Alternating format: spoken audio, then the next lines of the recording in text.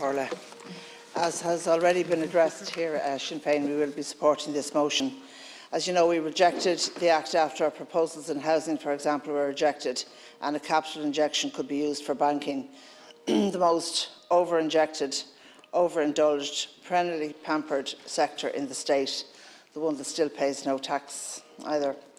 But given that we are dealing with a full-blown and unprecedented public health emergency, we need to make sure our hospitals and other public services are as well funded as possible. We can all see the crisis in our hospitals. In Naas General Hospital, our healthcare workers are out on their feet, but they still keep going. I had a question there, a reply from the HSE. There's over 100 vacancies in Naas General Hospital. And to be perfectly honest with you, talking to the nurses that I'm talking to, the only thing that's keeping our doctors, nurses and healthcare workers going at the moment is the solidarity with each other. So when it comes to the rainy day fund, we absolutely agree that it's already buckling down.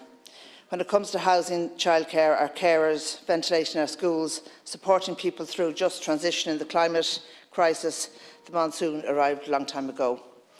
There is a huge amount of work to be done so we do not create a divide in the climate haves and the have-nots. I know the Minister for Finance took umbrage here at the mention of language undermining democracy, but I can tell you if we allow this inequality to take hold, there's a real danger to our social cohesion. People cannot be excluded from transitioning well and comfortably simply due to money.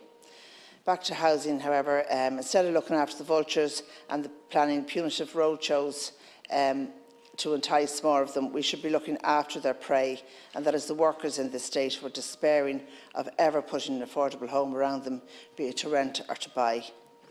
With all this talk about biodiversity, the vulture is in no fear of extinction in this country. When the vultures are allowed a clean sweep, the biodiversity of ordinary people trying to buy houses just has collapsed. This is a biodiversity and habitats disaster unlikely to be addressed by Minister Ryan at the COP26, but it's very true all the same. I'm equally concerned about our carers who have suffered hugely throughout the pandemic and for whom we in this party have a clear path to recognise and to assist. I'm all for pupils, teachers and the wider school staff.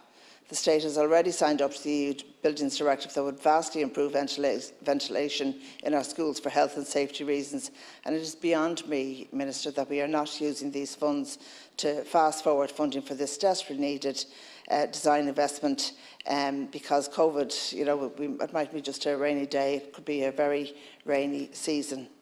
Perhaps this is because through diversion the funds are just not there for what is essential for the people as opposed to essential for the government and its preferred projects and sectors. So essentially this rainy day fund is not just about money, but it's about priorities for that money and how that money is spent. So that is the difference between the government over here and us over here. Priorities and choices, and I hope you'll be making some of the right choices, Minister.